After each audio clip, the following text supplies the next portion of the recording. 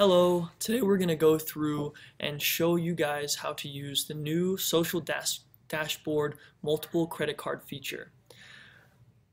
Everything that you're going to see up until the payment page is exactly the same. So you're going to go into your back office, go to the Social Dashboard, and when you're ready, you can close the Social. So now I have all of my order forms in front of me, I have my credit cards, and all the information I'm going to need to start this social and finish it in one sitting. Just to save you guys some time, we went in and added a couple orders here. So you can see that I have a couple lockets and some other things here, and I have a $449 subtotal. It says I need $51 more to get my Hostess promo item for the month, but I don't have another order, so we're going to go from here. So you guys all recognize this proceed button, and I'm sure you're familiar with the half price items page. Grab some half price items here, and we'll continue on to the free items page. We can use these or we can store them for later. Just in the interest of time, I'm going to go ahead and bypass this page. If I had a $500 social, then I would see the Hostess promo items page here, but since I had just shy of 500, I'm going to go right to the social checkout. Here I can enter all of my shipping information. We'll throw some test information in for today.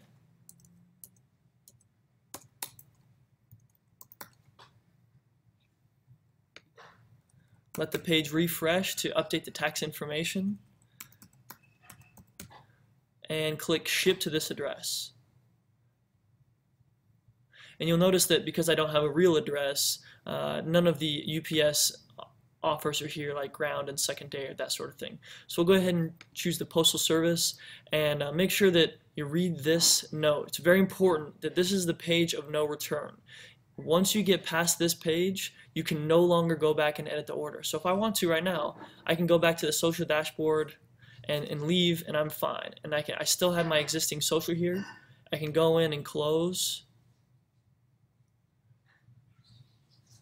And I can create a new order if I need to, if someone else decided they wanted to sign up right at the last minute, or if I wanted to go back and edit one of these orders, I can also do that. But it's very important that you know that once you get past that shipping information page, that you cannot go back and edit the order. So we want to be very careful that once we're at this page, all of our free items, our half price items, and the social items themselves have all been taken care of. So I'm going to go ahead and enter the same information.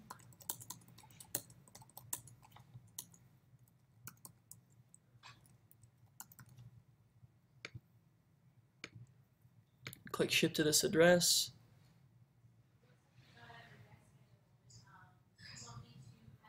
Wait for the page to refresh, and now I know. I went through, I double checked, I even triple checked, and I can go and say yes, I want to proceed. So once I click yes, I'm gonna go past the shipping information page, and now my order has been created. If I go into my Hostess report, I can see that I have an incomplete social order waiting to be paid for. And so this is the point where we want to sit down and go through all of those order forms and get all those credit card numbers and put them through right away.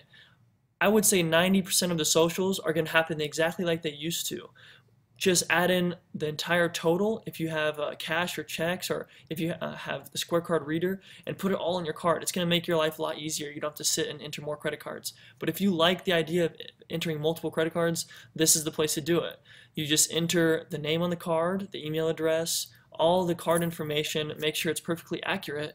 Then you're going to type in the amount. So say our first guess is only paid for $140. I would type in 140 and then click apply.